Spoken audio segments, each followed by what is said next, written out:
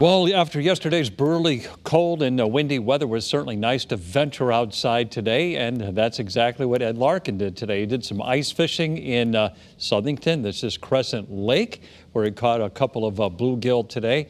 Now, before you venture out on the ice, I would call your local authorities to make sure that is absolutely safe to do so. All right, after yesterday's high of 29 at Windsor Locks, it made it up to 49 today. A lot better. A morning low of 21. So that was a little colder than normal, but this afternoon's high of 49 was 6 degrees above normal. The record low for the state is 4 above, and the record high 63 set in 1991. All right, there's our iCam in Hartford, where you can see it's pretty sunny. Very vivid shot there, 48 degrees.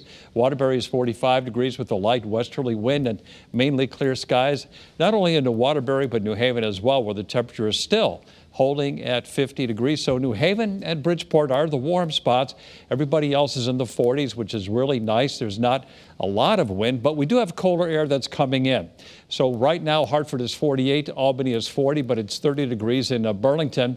And a northwesterly flow is going to continue to bring colder air into the state for the next several days. So after today's break, temperatures are going to go back below normal. You can see that northwesterly flow across the northeastern states right now. That's going to continue for many days to come. So here's Futurecast showing that we'll have a partly cloudy sky tonight. And with the arrival of the colder air, there's a chance for a stray flurry or snow shower, especially in the northwestern part of the state. Otherwise, tomorrow's going to be a mostly sunny, breezy, and colder day, maybe about 5 to 10 degrees colder than it was today. And then as we go into Friday, that northwesterly flow continues. We have a mostly sunny sky on Friday and a gusty wind at times, maybe up to 30 miles an hour, if not a little bit higher. All right, so lows tonight will range from 25 to 32, and highs tomorrow will be in the upper 30s and low 40s. We'll say 40 in Hartford, 42 in New Haven. Willimantic around 40, and 36 is the forecast high for Torrington tomorrow.